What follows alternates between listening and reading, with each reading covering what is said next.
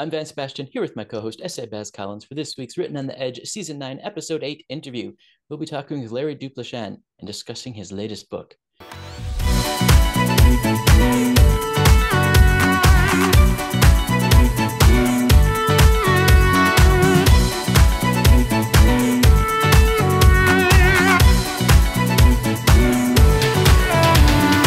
So if you didn't hear our previous interview with him, let's get to know our guest. Larry is the author of 5 novels, including Blackbird, which is considered the first modern Black coming-out novel, and the Lambda Literary Award-winning Got Till It's Gone, plus the movie memoir, Movies That Made Me Gay. His hobbies include singing, playing the ukulele, reading show business biographies, and pursuing his ongoing quest to forestall the physical aging process and build truly outstanding pecs. He lives in Los Angeles with his husband of 47 years and a Chartreux cat named Mr. Blue. Larry, welcome back to the show. Thank you. Thank you. It's good to be back. Nice to see you guys. Great to You're see both you still also. adorable. Aw. Thanks. Tell me more about my eyes. My eyes. So I'm going to encourage people to go listen to our we never get each other's references. It's terrible. I know. It's awful. Well, So I am going to encourage people to listen to our first interview with you so they can hear how you got into writing. And instead, I'm going to ask what you've been up to in the past couple of years.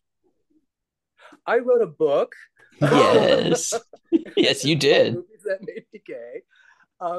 Since I don't think I had retired when I last talked to y'all. And Nope. so I was a legal secretary for 40 plus years, and I retired at the end of 2021. And it was on my retirement to-do list to write a memoir of some kind. And so this is like how I spent my summer vacation. So this is what I've been doing kind of since I retired from the hurly-burly of secretarying for attorneys. And since its publication in October of 2023, I've mostly been whoring myself hither and yon, trying to get people to review the book and read it, and one hopes buy it. Just getting out in front of the whole marketing process is so different since the last time I published, which was 15 or 16 years ago. So it's a whole new world, and in many ways, not a particularly friendly one. Right. No. Amen. Yeah. So yeah, that's most of what I've been doing is writing and then trying to publicize this book, and and feeding my cat and knitting, and occasionally boinking my husband, and that's my life for the past few years. Sounds wonderful to me. Sounds like a great life. A guy could do worse, frankly. Right. So if I saw you at a book fair signing this memoir and I said, hey, what's this about? What would be your elevator pitch to me? First of all, if you know of any, I would love to do such an event, which, there just aren't out there anymore. But depending on who I thought you were, I might say, hey, do you love The Wizard of Oz? Hey, I do. It's kind of why Dorothy is on the cover. It's a way books are awfully decorative. I can't tell you how we're never going to get through this. I know. This book is a love letter to movies, old movies mostly, that most of them I've loved since I was a kid. And they are movies that I think helped to nurture my gay sensibility, my somewhat bitchy Eve Arden sense of humor, movies that I come back to again and again and again, sometimes several times in any given year. Oh, yeah. And another big chunk of the book is about my personal holiday film festivals. There are movies that I watch every year at certain parts of the year. Right now, it's February. I'm in the middle of my Black History Month film festival. Nice. And then Easter and Pride Month and 4th of July and Halloween and Christmas. And that's what the second big chunk of the book is about. By that time, you've probably walked away. But that's what I want to tell you. I would not have. I love both movies and memoirs, so you still have me. I think Well, I think you should definitely do. I think you If you've should read it, definitely, you know. get this out there for the kids to like start up movies that made me gay parties, Mm-hmm. You need to Well, trend again, this, girl. as I say, it kind of depends on how you presented, to me. If you seem to be gay male and even slightly interested, I might give you the peck pop of love, or pop a bicep or something to keep your attention while I'm talking about the book. But I do what I do what I have to do. Love it. Love it. Love it. So, what are some of the films? I mean, obviously, the covers, Wizard of Oz. What are some of the other films that you've highlighted in the memoir? And are there any lessons attached to them that you want to share? Cripes, there are a lot of them. It's almost 400 pages long, and it's all about movies. Hey, different movies for different parts of my life and mean different things to me. The Wizard of Oz I thought was almost universal. I have discovered since the book's publication that there are some people who hate it, which took me by surprise. But yeah, right. Um, Okay. there's Didn't know Mary that was a Poppins. thing. Mary Poppins, which was the first movie I ever obsessed about. I'm 7 years old and I'm going back every weekend to see this movie. I fell in love with Julie Andrews, who became my first diva. Then there's Valley of the Dolls, which I probably was 11 or 12 years old when I first saw that. Lord, girl. Which was my introduction to how wonderful a truly bad movie can be. Mm-hmm. It really was kind of my introduction to capital C camp. Uh, there's, down to the Boys in the Band, which I saw in college, which play I had read in high school, and which was my very first piece of gay literature. It was, in fact, my first piece of gay art of any sort. Wow. So, different movies, different parts of life, uh, different purposes, in the development of me. Mm-hmm. Do you have the memoir broken up like chapter per movie, or is it more topical per chapter? Depends. Oh, Again, different things for different movies. The parts about the holidays, obviously, those are larger chapters, and then there would be sort of little chapterettes within those chapters. Um, the first part of the book, which really is the part of movies that made me gay, kind of a chapter per film, because those films are quite seminal in my development, and so I do spend more time on them than I necessarily do in the second part of the book for some of those movies. I think also as queer people, movies were an escape from what could bring us down, and which is one of the reasons why, as we've demonstrated in this interview so far, that we hone in on lines from films, because I think because we didn't get to have those, romantic interactions as we were developing and stuff, it taught us how we're supposed to react in many respects, as we grew up. So we found our way as queer people through those films in a way that I don't think straight people necessarily have the same parallel, because for us, we had to adapt and translate in order to make it workable for us. Do you know what I mean? Well, you had me at the word escape, because for me, as a Black gay child, um, I was pretty miserable, Mm. just kind of on a general basis, in a way that a child really shouldn't have to be miserable. And Mm-hmm. there's a chunk of the first part of the book about the Busby Berkeley musicals of 1933 and afterwards, which I loved when I was about 11, 12 years old. And those were a huge escape into a world that was not only quite unlike the world I grew up in, but probably never really existed. It was an absolute and utter black and white fantasy, and it was a 90-minute get me away from being this little black, effeminate, skinny, miserable child. Um, and in terms of translation, I think the fact that so many gay men, not all of us, because I'm going to get letters now, but so many gay men identified with the women in these movies, rather than I certainly was much more Katharine Hepburn than I was Cary Grant. As much as I love Cary Grant, it was Hepburn, it was Betty Davis, it was Ginger Rogers, it was the gals who I identified with, who I talked like, who I still talk like. I mean, Eve Arden in Stage Door is still my Patronus, to this day, because we didn't have Billy Porter, we didn't have NPH, we did not have, gay guys on the screen for us to go, oh yeah, well, until Boys in the Band was probably the first instance where that really started to happen, because then you had a little bit of the snipe, a little bit of the digs that we would see if these strong women have in these previous movies.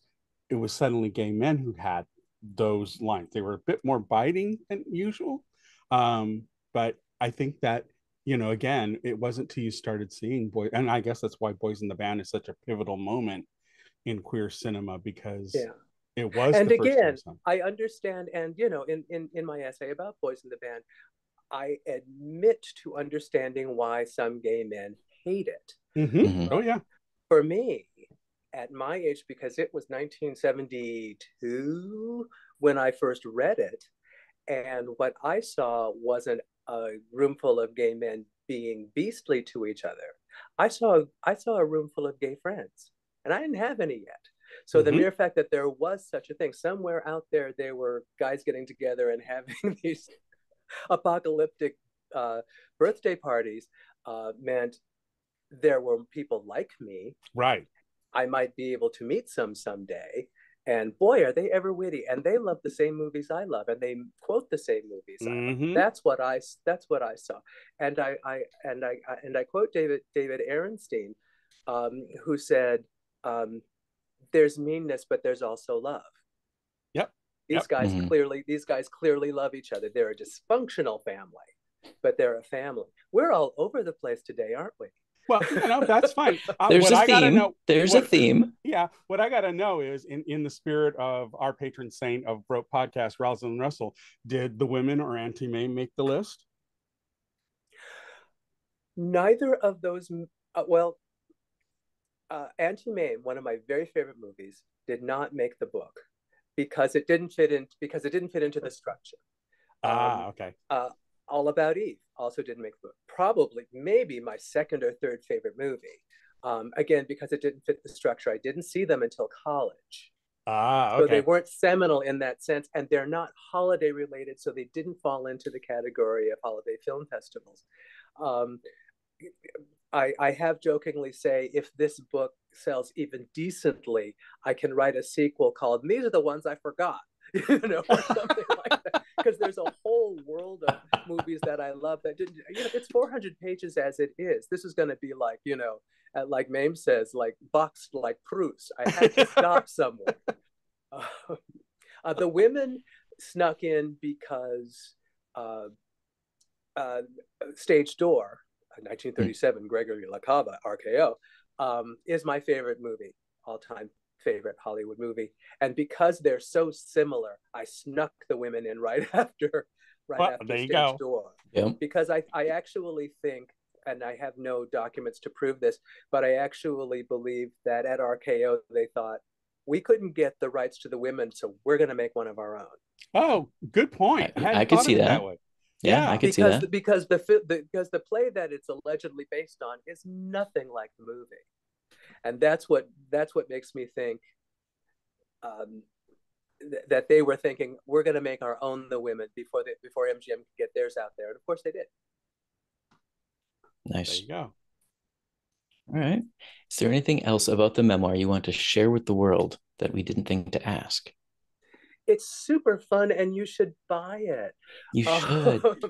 It's really fun, and much to my surprise,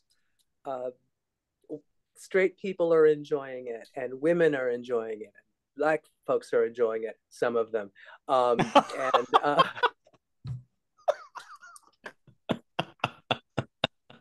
My Black readership has always been sketchy. I think when you deal in minority literature, and I of course have always dealt with double minority Right. literature, Mm-hmm. everybody wants you to have written a certain book. And Their story. just the other day, a guy out of the blue, total rando, messaged me on Facebook and said, "You only like white men. What about brothers?" And I was like, "Hi, you are?" Yeah, right, right, girl. And he had somehow gleaned this from this book. And I literally, because my ego is so fragile, I literally got out my own galley proofs and started going through it and going, "Oh no, I definitely talk about black men in here, and I definitely talk about handsome black men in here." And I did that because, but no matter what it is, somebody is going to go, "But you should have done this." Right, And my right. answer, unless my answer is bite me, which it sometimes is, my answer is usually, "You're right. Someone should write that book. You write that book." Yes, exactly, exactly. Well said. Those kind of questions and points often are more about them than it is about what you've done. It's always more about them. And Right. as I can't remember who said it, but it's in the Celluloid Closet documentary. Oh, it's the fellow who wrote the screenplay to Rebel Without a Cause. No two people ever see the same movie. No Yes. two people ever read the same book, That Yep. is true. because you bring yourself to the work. But after, I'm 6 books in, I've been doing this for 35 years. And, if one more black gay man comes up to me telling me what book I should have written, I'm not responsible for my actions because enough already. I think I have your elevator pitch. It's like the celluloid closet, only with many more feather boas and sequins.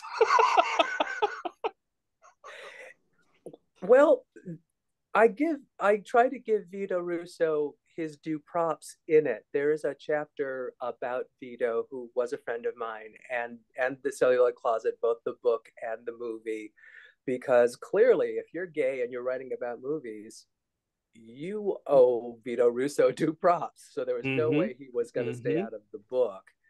Um, and my husband keeps saying, you need to go out and do presentations like Vito's. Like, Well, but there's a TED talk there. There's your TED Talk. You heard it here first, people. yeah, Breaking yeah, news. set that up. How else are you So, going to get Netflix involved? Tell me how, because All yeah. right. that of course is the dream of my life currently. So if you know anybody there, All right. Okay, I'll get them on the line as soon as we're done. if you would. So, the book came out in October. Yeah, Obviously, it was in your editor's hands way before that, just given how book cycles not are. way really. Really? I actually turned in my first draft in February Oh, of 2023. Wow. so only a Um, year ago. yeah, yeah. Okay. Well, that might nullify my next question. I was going to ask if you've seen anything since the book left your hands that you felt should have been in it. Well, we've kind of covered that question. There are Okay. there are movies that just didn't make the cut for um, for good reason usually. I mean, if I were writing the book if I were even editing the book today, I would Mhm. mention Rustin, because there is a little bit uh, in the Gay Pride Month section about the documentary Mhm. Brother Outsider, and so yeah, I would definitely have slipped Rustin in for honorable mention because it's good. Mhm. Yeah. Uh, Yeah. Yeah, exactly. Oh, well, Okay. that's just a matter of uh, like like Sands in the Hourglass, because there are movies in the book that maybe shouldn't have made it because of when they came out, but I had to write about Bros. Um, and so Bros is in the book in spite of the fact that it was neither a seminal work for me nor something that I've seen many times, simply because I write about several uh, gay romantic comedies in a row, and that one was the most recent one. So I Mhm. literally go, I kind of have to write about this, so here it is. So, you make those decisions as you go along. Right, exactly. All right. Well, Anything else from I you, think Pat? what I think is interesting is that you and I'm just going to sneak this question here at Go our ahead. closest point. Um, Sometimes I find that I will rediscover a film that I watched that had an influence on me, but I has gotten lost in the dustbin in the back of my head, and I'll discover it and go, "Oh my god, I really loved this film when I was a child," and you kind of rediscover those little gems. So maybe there's a hidden gems one that you can sneak in there sometime. Book Well, two.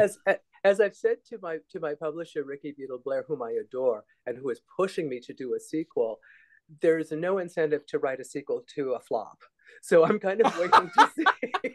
Well, girl, we got to get you on that TED Talk, and we got to get Yeah. you with the Netflix people. Glory, make it happen. Uh-huh.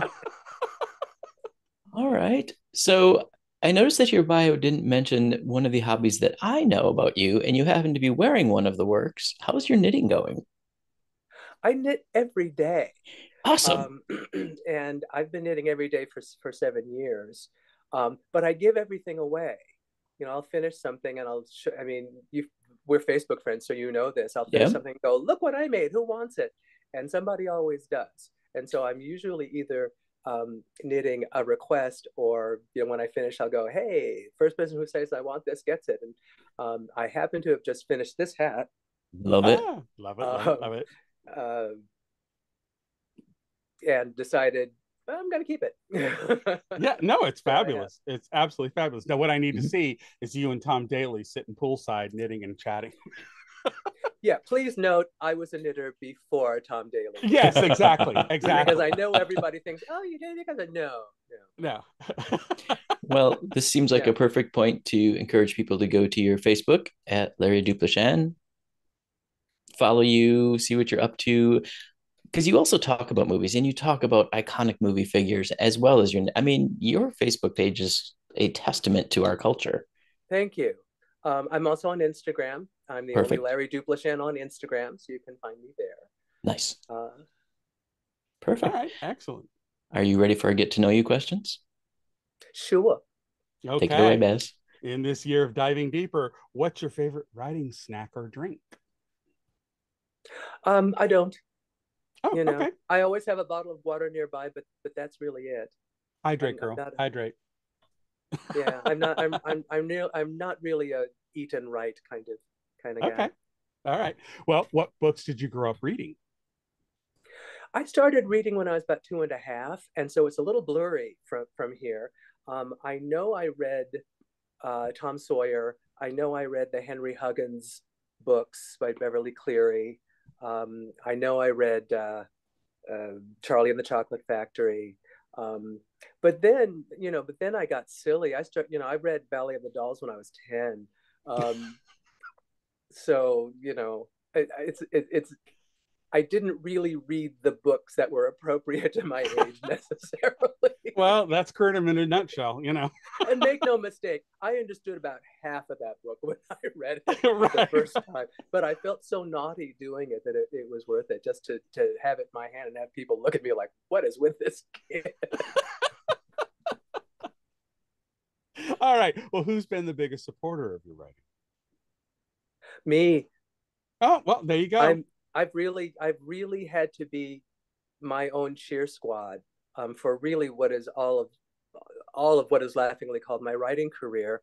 My husband is supportive in that he doesn't try to keep me from doing it, but it's not like he was constantly saying, "Oh, get in there and write another book," because it's a lonely endeavor. It is. When I was writing, I think it was Tangled Up in Blue.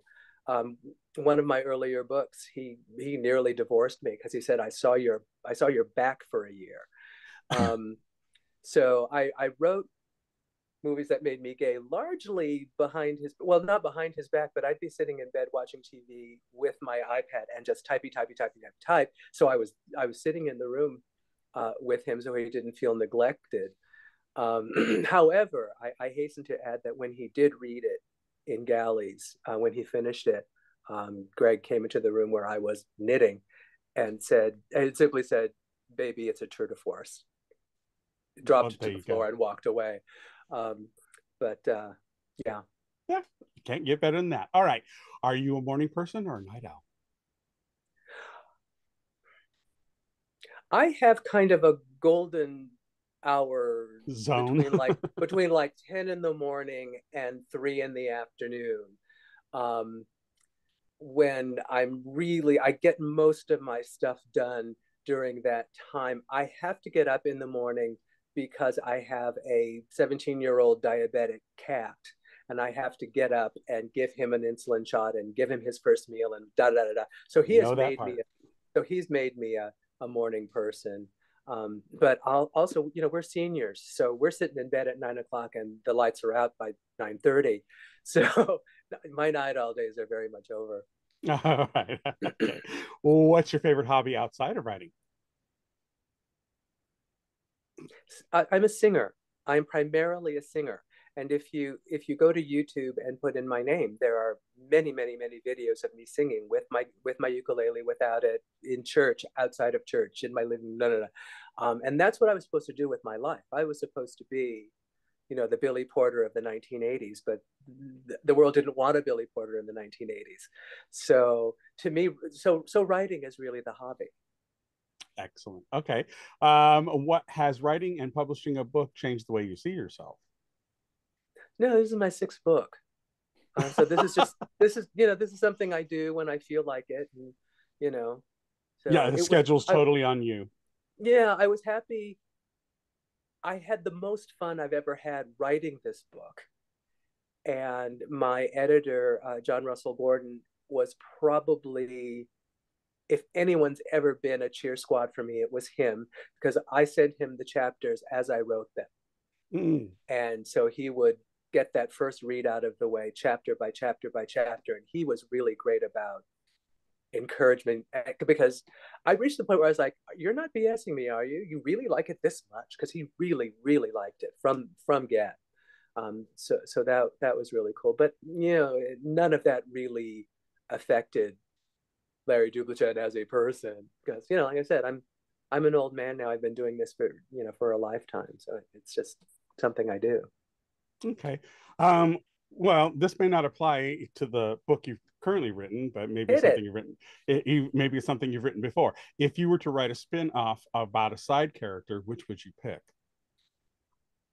Oh, that's hmm. Either uh, Marshall McNeil from Blackbird. Um, I could follow that character becoming a DP, and maybe have him win an Oscar and da da da, and have him see what His happens with journey. him, or um, or I could rewrite Blackbird from the point of view of Johnny Ray Russo's mother. Oh, there you go. Mm. It's Nice. it's 1974, and I'm a middle-aged Black woman in a town I don't like, with a husband I don't like, and my child has just told me he's gay. Go. So that there's a story there. Right, right. And No one's that ever girl will asked me go. that question before. That's a great question. Okay, well, glad I threw it back in. All right. Have you ever traveled as research for your books? No, Okay. How do you celebrate when you finish a book?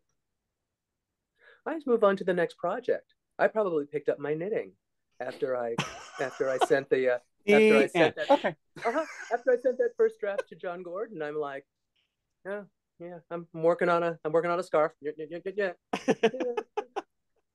Again, it's not like it. I probably celebrated after I finished my first novel, but You remember what you did back then? probably boinked my husband. Love it. I was 28. What can I tell you? It works for me. It works for me. Well, you made it through the list. Bravo. So, do you have plans for a next project? No, no, I Okay. don't. Like I said, if She this says, and then a year later. if the no if this book is even vaguely popular and sells a few copies, there it, I could really do a series, you know, just there's another movie book just waiting to happen. Ricky Beadle Blair wants me to do one about pop music and then do another one about television, you know. So, but as I said, I'm not writing sequels to a flop. So we recently started going to a little church near where we live. And the first thing I asked when I walked in was, do you have a prayer shawl ministry at this church? Because I'm a knitter. And the lady I was talking to said, you're a knitter? I said, yes. She said, congratulations, you're the prayer shawl ministry. So, well, there you go. So that's where my knitting is going to be going for a while. So, you know, that's probably what I'll be doing. My next big project is probably a shawl. Oh, there Love you it. go. Love it. And follow his Facebook and his Instagram so you get to see what that looks like. There you go. And you had mentioned your music on YouTube. Do you have a YouTube channel or is just other stuff, other people? Okay. We'll need to get that link from you so we can share it. Just search Larry Duplechan on YouTube. And do. One thing about this name is it's probably going to be me. Perfect. The chances of you tripping over someone else with this name are really, really small. So. Perfect. All right. Any final words of wisdom? Buy this book. Buy the book. I swear I'm gonna play Amazon. A fanfare every time you do that. Go to Amazon and order this book. It's I'm getting mine. I know what I've forgotten to say. Yes. Very soon, wait for it, tick, tick, tick, the audiobook will be out. So I'm excited about that, read by the author. And I have no sense of modesty about it. It's really fun. I did a good job. Well, there you go. So, so go to Amazon. You can get it in print. You can get the Kindle edition, and soon you'll be able to get the audiobook. So watch out for that. Perfect. All right, folks, we'd like to extend a huge thank you to Larry Duplechan for coming back and sharing with us the book he said he wasn't going to write because last time we talked to him, he said he was done. Ha! We got a memoir out of him.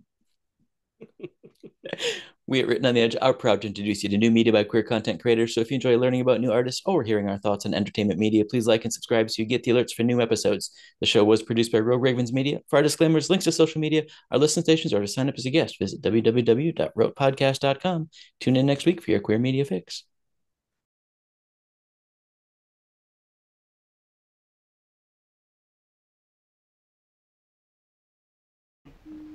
Oh, what's that? Closing time. The bums rush in melody, dear.